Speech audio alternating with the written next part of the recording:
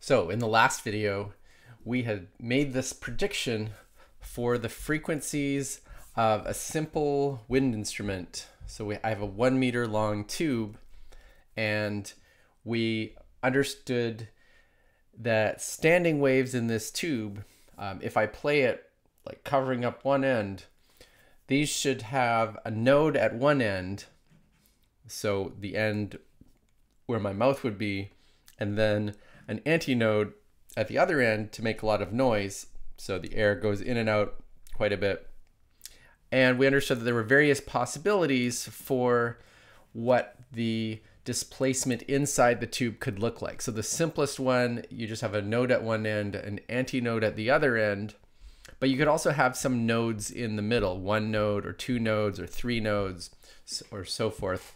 And each of those corresponds to a different wavelength. So even though our tube is 1 meter long, that tube can support standing waves with a whole series of possible wavelengths. So the wavelength for the first one is 4 meters because you have exactly 1/4 of a wave that fits inside the tube.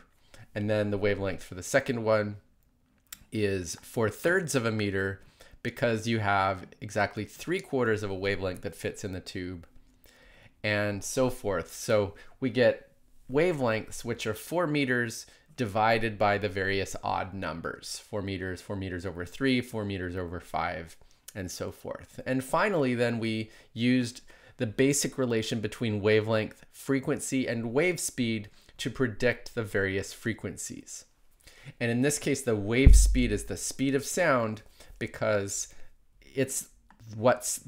that's what the air is, what the wave is propagating in. So these are hollow tube, this is a hollow tube, and so the wave is just a regular sound wave in air inside the tube. So we use 340 meters per second for that. And then we go ahead and do these calculations to find the various frequencies. So frequency of the first one, 340 meters per second divided by 4, and then divided by 4/3, and then divided by 4/5. And those all work out to this series, which is a little bit different than the series that we found for the string. So we find a fundamental frequency of 85 hertz, and then the next one is actually 3 times that, and the next one is 5 times the fundamental. So for the tube with one end closed, you end up getting just the odd harmonics, the first one and the third one and the fifth one. So I want to now demonstrate that. I want to try to actually play this tube in various ways to see whether those are the frequencies that we can produce. And so the simplest thing I'm going to do is actually originally not play it like a trumpet, but rather just go ahead. I'm just going to tap on the end of it. So this is something that I can do, and I'm sort of putting that up to the microphone. Okay, so you can hear a note there, and I mean, this is like the equivalent of plucking a string or hitting a string with a hammer. I'm not driving it with any particular frequency. It's just basically doing something to get the air inside there oscillating. And so what we expect is when I do that, I should get a combination of all of the possible different harmonics that my sound, this sound that we're hearing, should be a combination of the pure tones with these frequencies that we've just predicted. 85, 255, 425, and then 595 would be the next one. So I want to do that in a demonstration here. So let's actually have a look at what these frequencies are by recording our sound in Audacity. Let's do that a little louder.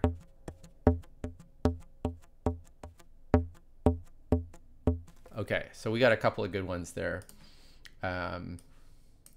Let's have a look at this one. And if we just zoom in there, okay, so we see we get a kind of repeating pattern, although the amplitude is decreasing fairly quickly because the note is very short. But nevertheless, we can go ahead and plot the spectrum of that. And let me just correct this one. So we get actually quite... Okay, so we actually get all these harmonics. This is the logarithmic plot. So they don't look equally spaced, but that's because the frequencies are not plotted in an equally spaced way. But we can see what the frequencies are. And so looking at down here, it shows you the peak of each one. And so this one is 86 hertz. So that's actually just 1 hertz off what our prediction was. And then this next one, 253 hertz, it says. And so remember, we predicted 255 hertz for the next harmonic. And then we get, in this one is, it says 431. So that's, again, very close to our prediction of 425. And 596 is almost bang on to the prediction for the next one, which would be 595. I just want to show you the linear scale for this, so that compresses everything down, but I can stretch it out. Okay, so now this is where the frequencies are plotted equally spaced on the horizontal axis. And so then you can see that there's basically an equal spacing between these various peaks. But the second peak is not double the frequency, it's actually 3 times. And the third peak is 5 times the frequency. Okay, so this is just what we expected based on our predictions.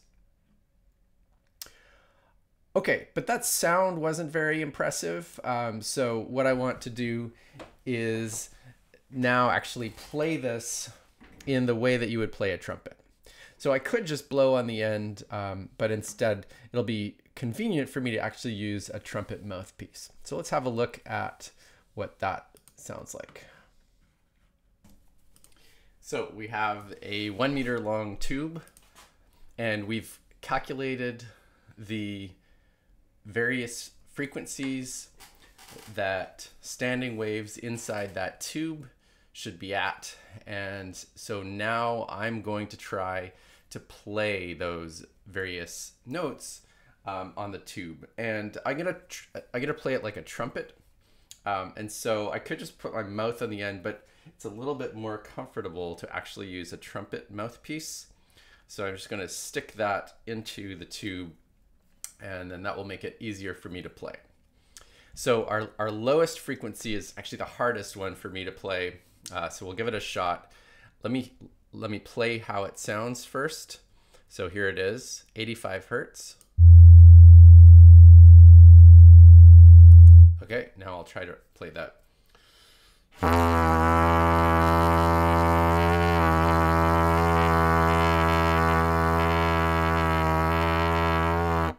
All right, so that was, it took me a while to actually be able to do that. You really have to relax your lips. Next one was 3 times that, so 255 hertz.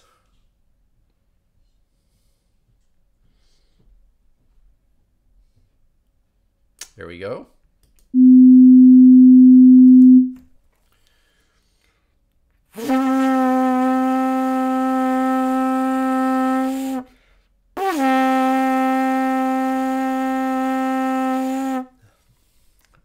And the next one was 5 times 85, so 425 hertz.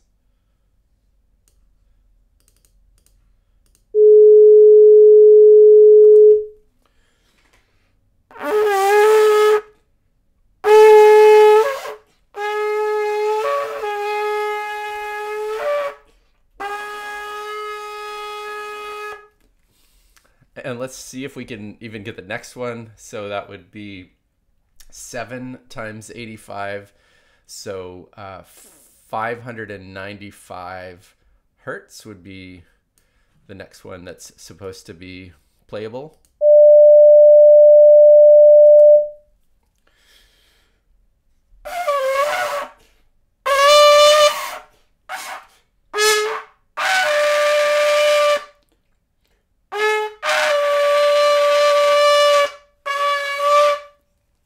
All right, so that was, I'm sure an actual brass player could do that much better than I could. But yeah, it really seems like those notes we calculate are exactly the ones that are coming out. And I can't. Okay. So always nice when something works. I just wanted to quickly show you if, you know, that trumpet mouthpiece was just a little bit more comfortable. This hole was very small, so it's hard for me to fit my lips into there to make the vibrations. But if I use a slightly bigger 1 meter tube, then I can still play that in the same way.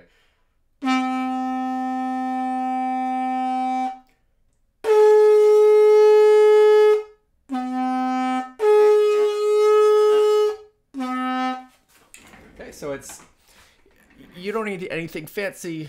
It's literally just a tube. I went to the hardware store and got some PVC pipe and cut it to 1 meter, and I can play that as a musical instrument.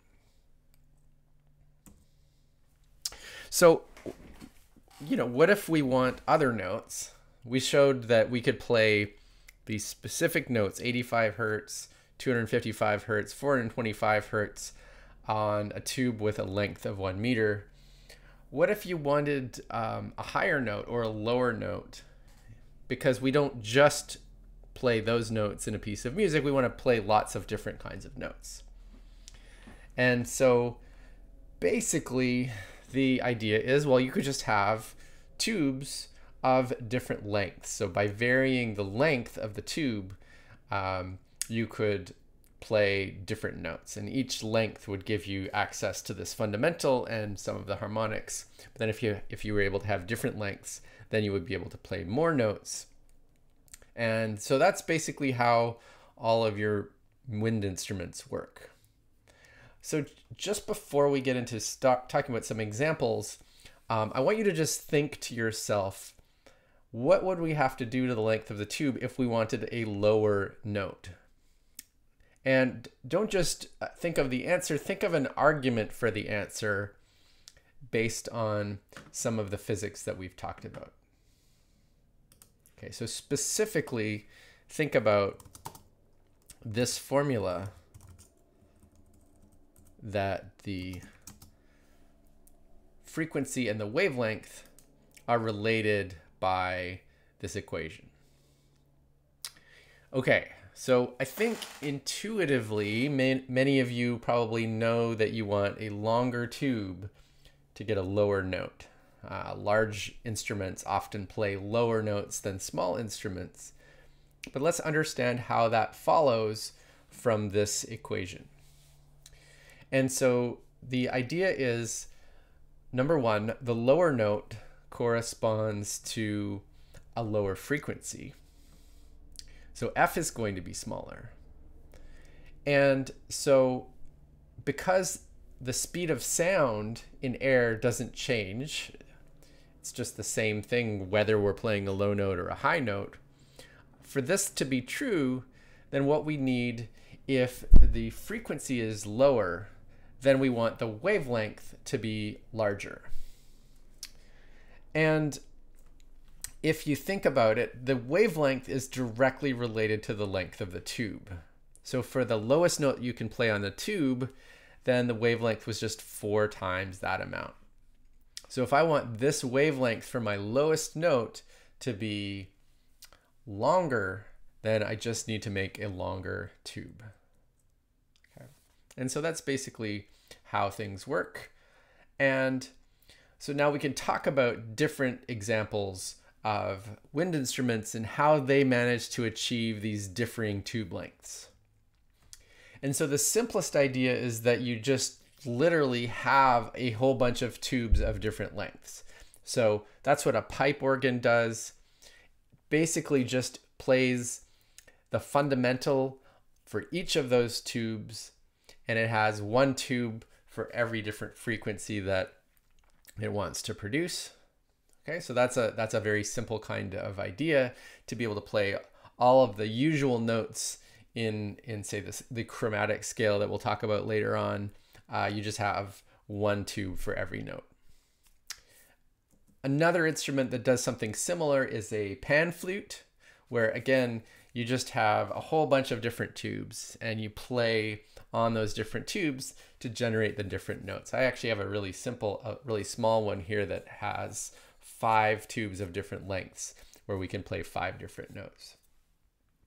I think on the pan flute, sometimes you play the fundamental and possibly a harmonic above the fundamental, so you can get more than one note on the individual pipes. On this one, I could just play the fundamental barely.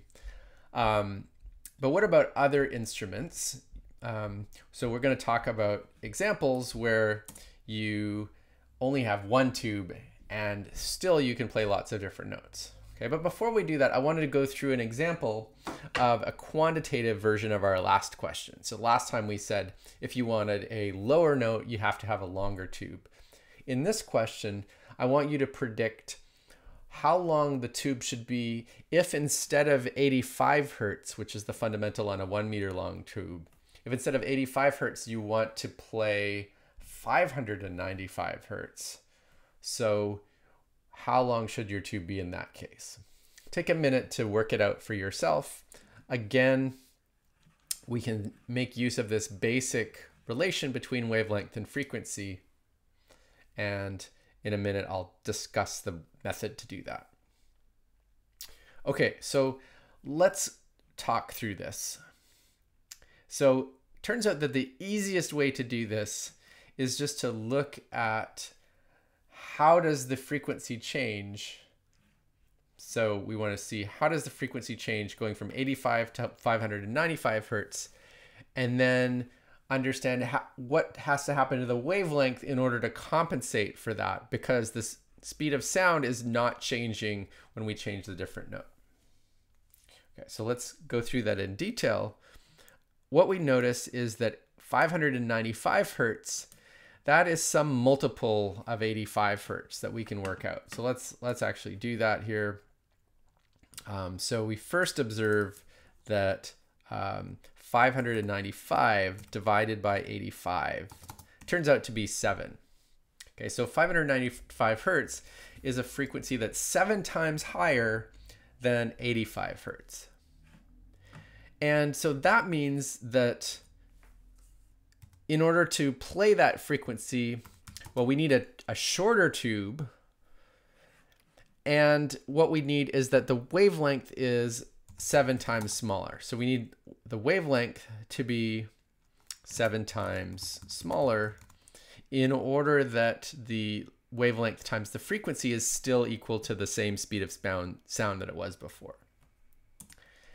And remember that the wavelength is just directly controlled by the length of the tube. And so if we want a wavelength, a fundamental wavelength that's 7 times smaller, then we need a tube that's 7 times shorter. Okay, and here I'm using that the lambda was just for the fundamental, that's equal to 4 times the length. That's what we worked out before. Okay, so to get a frequency 7 times higher, we need a wavelength that's 7 times smaller, and that will be produced by a tube that's 7 times shorter. So the tube length that we need is 1 meter divided by 7, and that works out to 0.14 meters. Okay, so 14 centimeters. Okay, and so turns out we can test this because I have this little pan flute here, and it turns out that the longest hole, so this is a tube on the pan flute. Turns out the longest tube on that pan flute is just right around 14 centimeters, and so we can check that. So I'll play the note. Not very good at this, but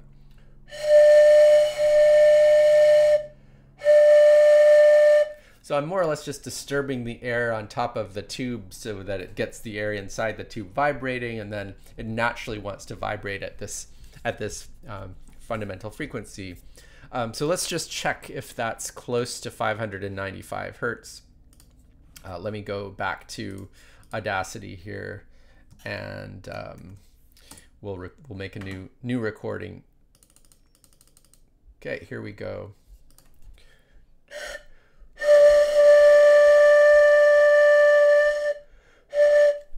There we go, and then we'll just check the frequency on that. So analyze, plot spectrum, and so yeah, it's mostly this fundamental frequency, and there we go. So it says 589 hertz. So that's very close to what we predicted. My tube is definitely not exactly 14 centimeters long, but it was pretty close, and so we're getting a frequency almost exactly the same as the one that we hoped for. So what about other wind instruments that don't have a whole bunch of tubes? How do they manage to play lots of different notes and not just this harmonic series? So maybe think about a couple of examples on your own, and then I'm going to talk about several different kinds of wind instruments and how they are able to achieve getting different tube lengths. Okay, so let's start with a really simple one, which is the trombone. And so in the trombone, you have this single tube going from the mouthpiece to this other end, which we call the bell of the trombone. It's not actually, as you can see, it's not a fixed thickness of tube. So that bell does have an important effect on the sound, but let's not worry about that yet. So with the trombone, you can slide this part of the tube in and out to effectively make a longer or a shorter tube. Okay, so here's the shortest position, and then you just slide it out, and here's the longest position that you would have. And then in order to play various notes on a trombone, you would just use one of these positions and then play either the fundamental frequency or one of the harmonics. And so by that method, you can actually play sort of all of the regular notes in the musical chromatic scale. Okay. Of course, an interesting thing about a trombone is you could play the notes in between these notes as well. You can make your tube length, you could vary it continuously, and so you can really get almost any possible frequency within above this lowest frequency that corresponded to the fundamental in this longest length situation. Another example is the trumpet. Have a trumpet, happen to have that sitting here. So let's just look at the actual trumpet instead. There we go. So a trumpet also just changes the length of the tube in a different way, where you press down on these valves. And so what happens is that if I press this one, then usually the tube is just going around here and then out to the bell. But if I press this valve, then what happens is it adds on this little length of tube. So now the air goes through this part of the tube as well. And if I press this valve, then that adds on sort of this length of tube here on the other side, which is longer. And if I press this valve here, then that adds on this length of tube. Okay, so basically the more valves I press, it just adds on different extra lengths of tubes. And so like the trombone, there's a bunch of different lengths you can have. Here it's a specific discrete set of lengths. So just to demonstrate that, and sorry, I'm not a trumpet player, but I'll play a note and then I'll play this middle one that adds on a little bit of tube. And then I'll play this one, which adds on more, and this that adds on more. And so we should hear 3 different notes, each one lower than the last one, if I stick with the same harmonic.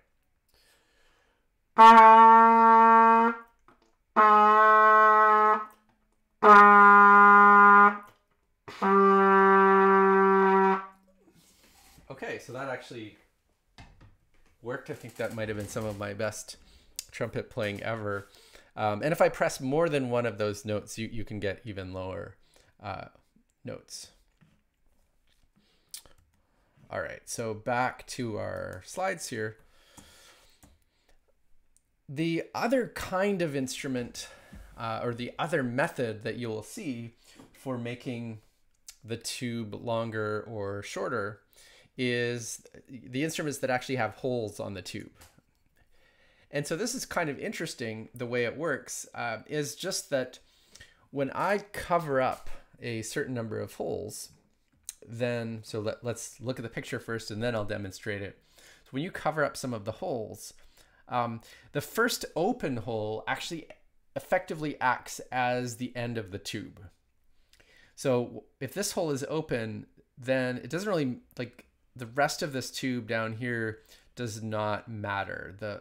The air is oscillating here in and out in this hole, and that's basically the place where you're producing most of the sound. Doesn't really matter if you have the rest of the tube. Once you get to that first open hole, that's effectively the end. Okay, and so with a simple instrument like a recorder, you just place your fingers on the holes to open them and close them. With a clarinet, it's a combination of sometimes just placing your fingers on the holes and sometimes using these buttons on the clarinet to open and close other holes. With a saxophone, it's just always pressing different buttons to open and close holes on the instrument, but it's all the same idea, just making the tube shorter and longer. So yeah, let me demonstrate that here directly. So I've got the recorder, right? So just to, of course you've seen this before, but so the lowest note, I cover up all the holes, and then as I uncover them, the note gets higher and higher.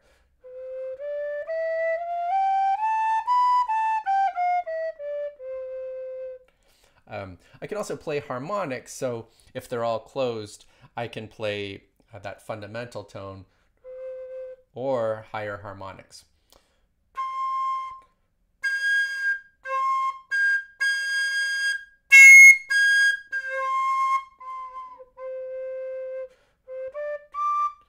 And so that way I can play various notes even at a fixed tube length. Okay, finally, I just wanted to again drive that home that when I have some open holes, so if I play this note on a clarinet, then the first open hole is right here, and that's effectively how long the tube is. So it really doesn't matter that you have all of the rest of this down at the bottom. So let me do a demonstration. I'm going to play some stuff up at the top without using my right hand. All right.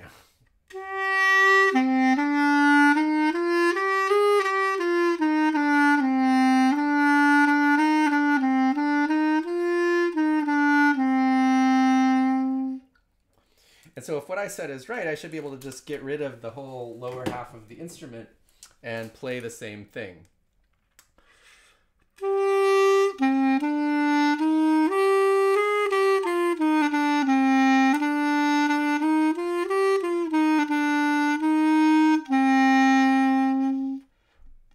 All right, that was Etude for half a clarinet.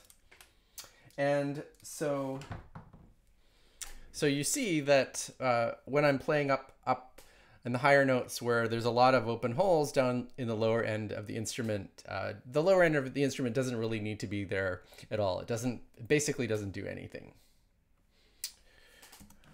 All right, and so just finally here, just to kind of consolidate everything we've been talking about, I have a quick question for you. So the overall size of a wind instrument, which property does that most directly affect? And so take a minute to choose one of these answers, commit, see if you have an argument for it in your mind. And so basically the answer here is that the overall size of a wind instrument most directly affects the lowest note it is able to play. So when I cover up all of the holes on a wind instrument with holes, or in the trumpet or trombone case, I just try to play the lowest harmonic that I can, then the frequency is just determined by the total length of the instrument. And so that's why when you have families of instruments, like thinking about the brass instruments or saxophones, or here's a bunch of different kinds of recorders, the lower sounding ones are the larger ones. So with an alto saxophone, if you cover up all of the holes, then there's a certain note that you can play, which is going to be like the fundamental frequency for that length of tube. And in order to play anything lower than that, you just need a bigger instrument. Okay, so here is a tenor saxophone, it's bigger. Baritone saxophone, it's bigger. A bass, and I think this one's called a contrabass saxophone. You almost never see those. Okay, so that's all for today. Next time we'll talk about, there's one other way, one other thing that can affect the frequency of a wind instrument, and so we'll talk about that the next time.